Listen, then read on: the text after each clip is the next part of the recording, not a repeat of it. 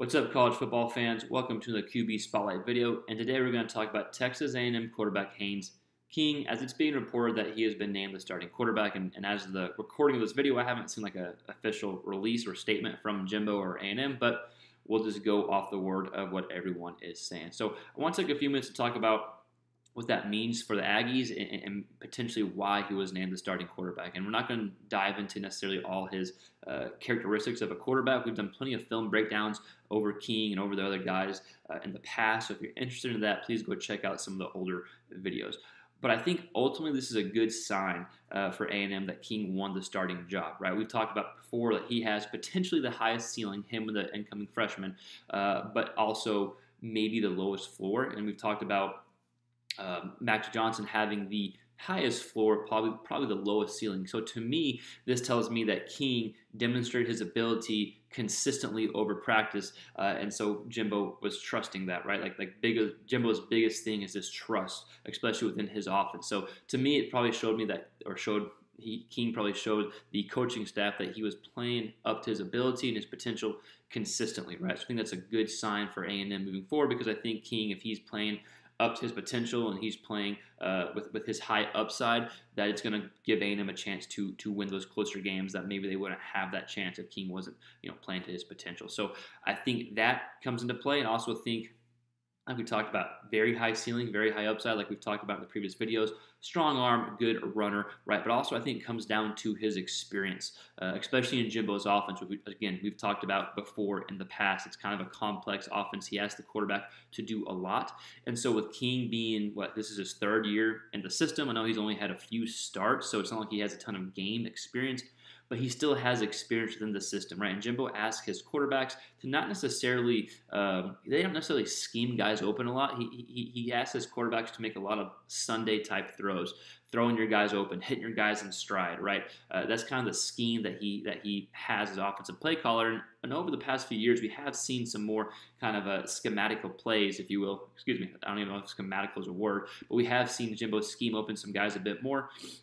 But he needs to trust your quarterback. You need to have experience, and so King has that experience within the offense, the same terminology, right? So I think that's another probably reason why King was named the starting quarterback. And then, of course, I think his running ability separates him from the other guys as well. Weekman's obviously a good athlete, the incoming freshman.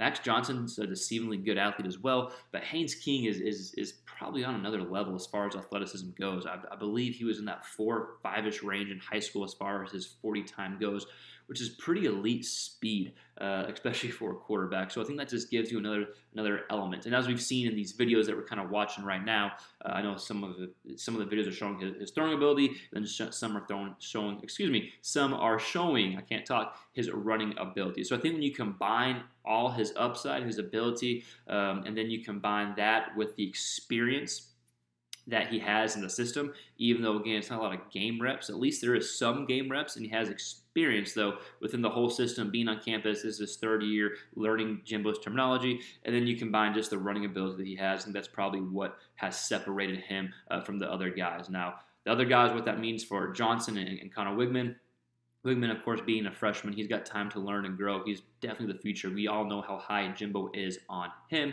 And Max Johnson, I think you want to have just a solid backup option. Because at the same time, even though King was named the starter right now, and we talked about why he was named the starter and what that means, that doesn't mean Johnson's not going to see playing time at some point this season for numerous different reasons why.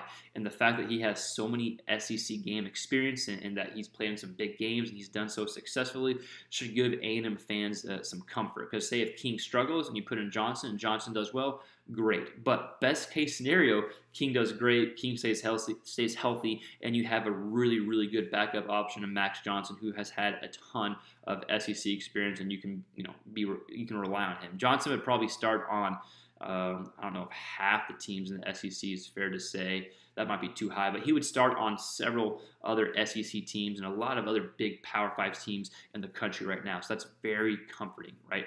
So again, I think A&M's in a great position overall as far as quarterback depth goes, but I think King winning this job is ultimately a good sign for the program. And admittedly, I was leaning towards Max Johnson. I think I probably said it on some videos in the past. I just thought he would start off the season just because, he's reliable.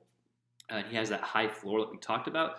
So I was wrong there. But again, I think it's a good sign that King ended up winning the starting job, unless we're completely wrong, unless Jimbo comes out and says something else. But I think it's being reported by guys and groups and organizations a lot smarter than me that King is the starting quarterback. So again, it's exciting. Week 1 is less than, or game 1 is less than a week from today. Today being Sunday, so we'll see. What happens with this quarterback position. But as of now, King is the starting quarterback, and these are just kind of our reasons why: the upside, the experience, and then the running and athletic ability that kind of separates him from the other quarterbacks in the competition. But I want to hear from you, A&M fans. What do you think about King being the starting quarterback? I'm sure it's only a matter of time before it's official and named, right? But let us know in the comments below what your thoughts are overall, your thoughts on other quarterbacks, and we'll see you next time on the next quarterback-related video. And again, if you like this video and quarterback content, usually we do breakdowns, so just consider subscribing to the channel and liking the channel. As far as A&M fans go, we'll be doing kind of SEC breakdowns every week, and depending on the game, the A&M quarterback breakdown may be kind of the feature of the week, and we'll take some time and dive into the film of the defense as well as what the quarterback needs to do. But again, like the video, subscribe, let us know in the comments below what you think of the whole quarterback situation and King being the starting quarterback, and we'll see you next time.